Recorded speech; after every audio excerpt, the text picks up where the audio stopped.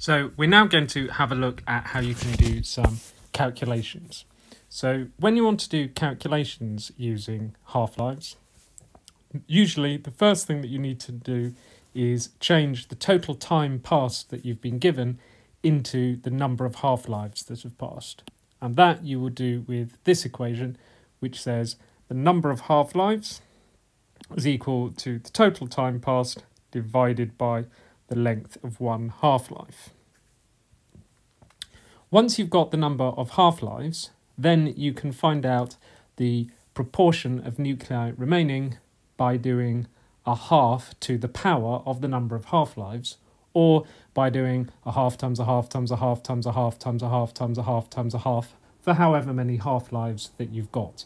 But it's much quicker putting it into the calculator as a half to the power of however many half-lives it is.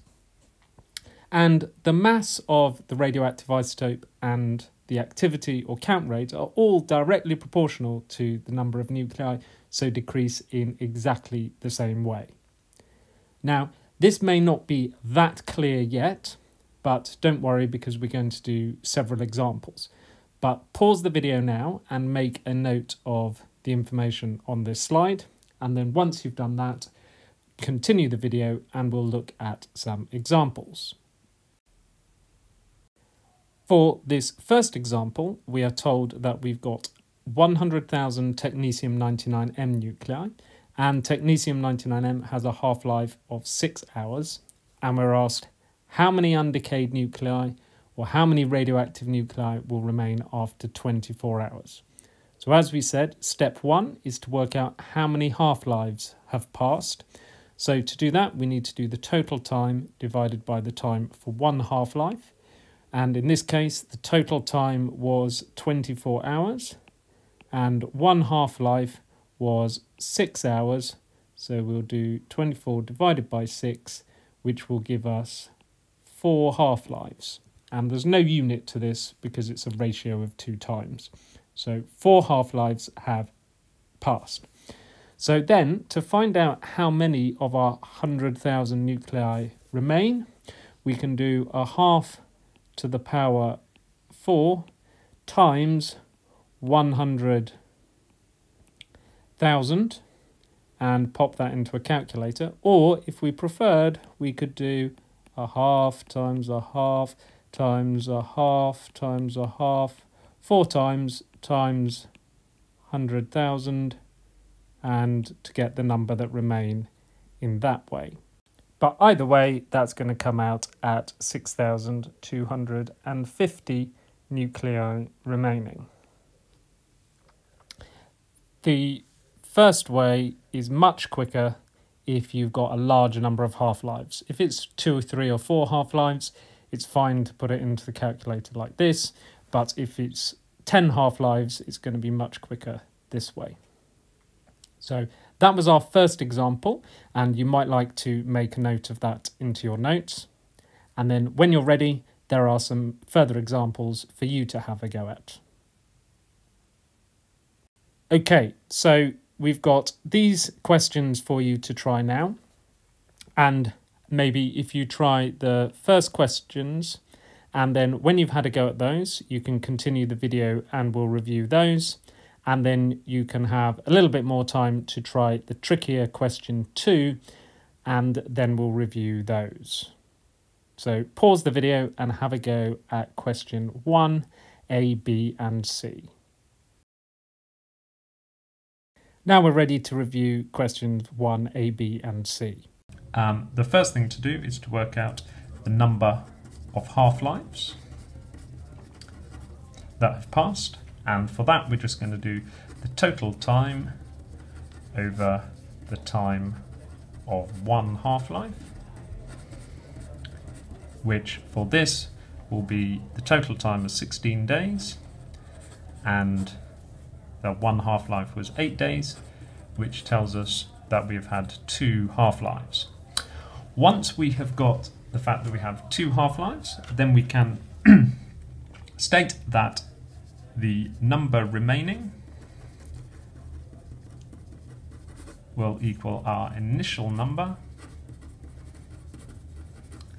times by a half for the first half-life, and second half for the second half-life, or I like to write it as the general equation, which would be the initial number times a half to the power, the number of half-lives that we've had, which would be a half to the power 2 in this case, times our 1 million nuclei.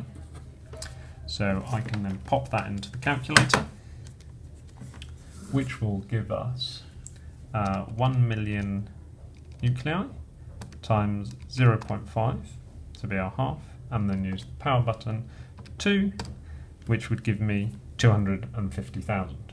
Because it's only 2 half-lives, it's not that difficult to multiply it by a half and then by a half again.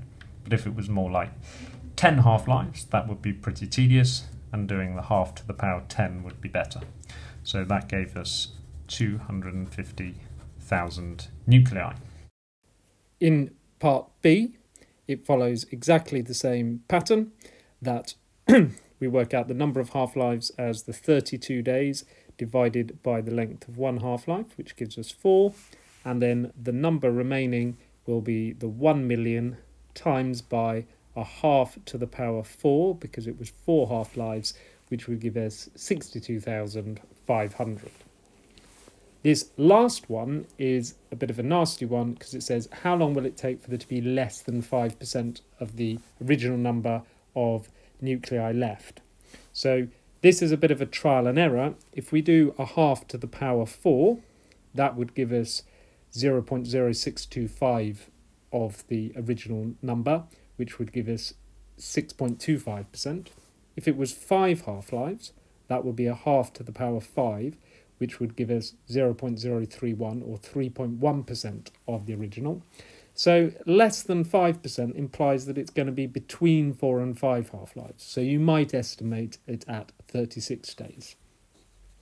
With some A-level maths, or called logarithms, you can work out the exact answer, which in this case would come out to 34.6 days, but that's actually beyond anything you'd be expected to do at Physics GCSE. So that completes questions 1A, B and C.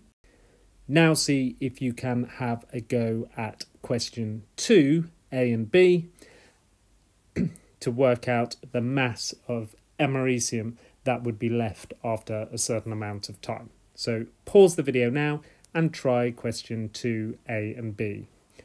Don't be too worried if you can't do B, as this is a bit of a challenge question. Now the great thing about half-life calculations is it works the same way whether you're given the starting mass, the starting number, or the starting activity, or the starting count rate. So the first step is always to work out how many half-lives have passed. So the number of half-lives is going to equal the total time divided by the time of one half-life, which in this case the total time is going to be 1,296 over 432, and I can either do the mental maths or do that on a calculator, and that gives me 3 half-lives.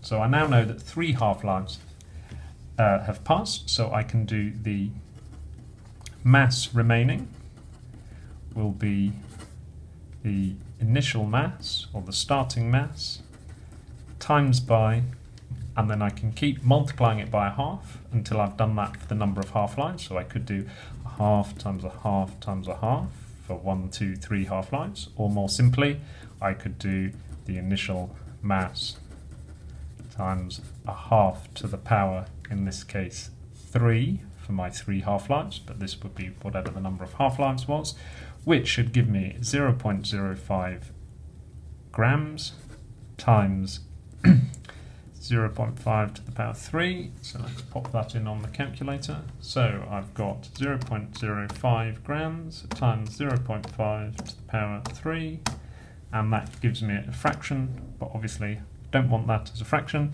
which is going to give me 6.25 times 10 to the minus 3 grams, and I think because my data was really only to one significant figure, that I definitely can't justify more than 2, so I'm going to round that to 6.3 times 10 to the minus 3 grams. That's my final answer. So in part B is actually not really any harder, except now when I work out the number of half-lives, I don't get an integer number. So the number of half-lives will be the total time divided by the time of one half-life, which is 1,500 years, divided by 432. And now when I work this out, 1,500 divided by 432, I find that it is 3.47 half-lives. So the good thing about using this equation on your calculator is that you can still do the calculation when you don't have an integer number of half-lives. So I can still do mass remaining is going to equal the starting or initial mass times by half to the power the number of half-lives, which is going to be the 3.47. So that's going to be 0.05 grams times 0.5 to the power 3.47.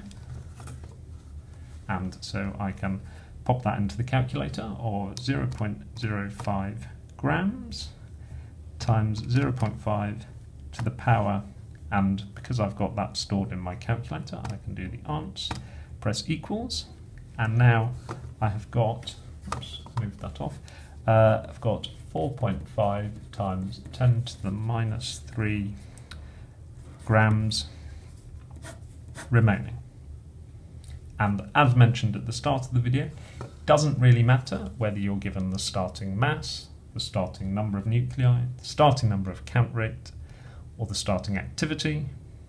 The maths of it and the method of it all works out to be the same.